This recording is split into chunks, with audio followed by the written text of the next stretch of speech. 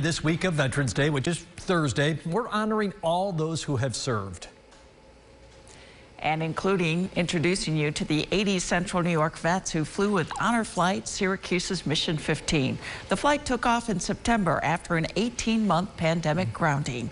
News Channel 9's Andrew Donovan joining the trip and showing us how the journey can be healing, can reopen emotional wounds, or both. There was a time Steve Burton may have skipped visiting the Vietnam Memorial. My wife says, "Why don't you go on the honor flight? You deserve to go on the honor flight." Many veterans proudly talk about their military service, but it wasn't easy for Burton. I didn't want anybody to know about my past because it was very trying. And I didn't want to bother people with it. Including his wife, who didn't know details for decades, until, on a drive to the Adirondacks, it just spilled out. And I started shaking, and I started crying. And my wife literally had to take the steering wheel and steer the car to the side of the road. And that's when I broke down at Toronto, told her what I experienced. What part of that hit you then? A lot, everything. Burton had reason to be hesitant, but a lot to be proud of. How many times were you wounded? I was wounded 3 times. And you kept going back? Yeah. Why?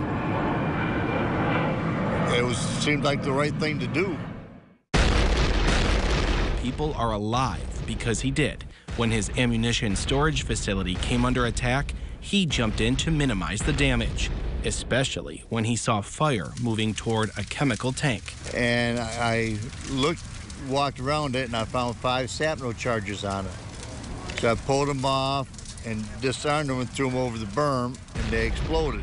And I got blown off of it. There was a shrapnel charge further down that blew up, and I got blown off the ammo pad. I ended up in Japan at the 106 General Hospital. His injury avoided dozens of deaths. Bravery that got him nominated for the Medal of Honor. The tech came up to me one morning, and he came up to me, and we're all sitting there, and he stood in front of me and snapped to attention and saluted me.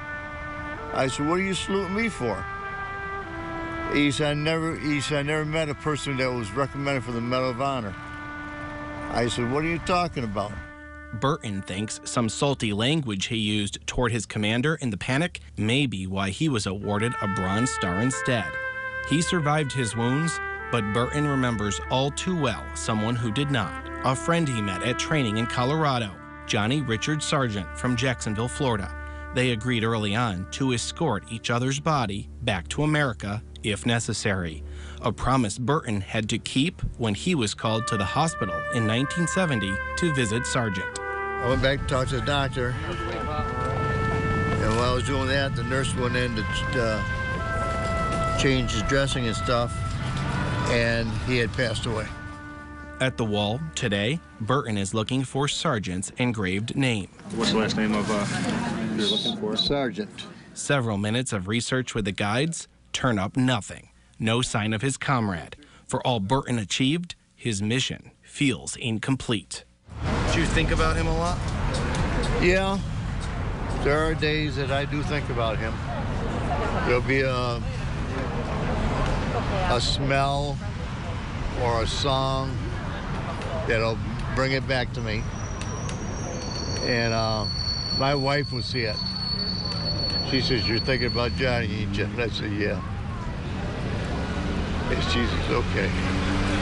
So she let it be, you know. I'll just go for a walk.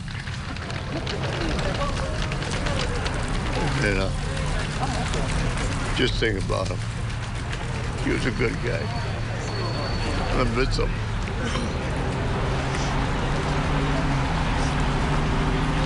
Makes me mad I can't find his name. He deserved to be on the wall. Well, we'll try. We'll try to find answers for you, okay? Thank you. He's lucky his memory lives on with you. Yeah. That's for sure. We're in touch with the Vietnam Veterans Memorial Fund and requesting archive records. So Steve Burton knows his fallen friend will be appropriately honored. Either way, he'll never be forgotten. Aboard Honor Flight Syracuse in Washington, D.C., Andrew Donovan, News Channel 9. Steve Burton, thank you for your service.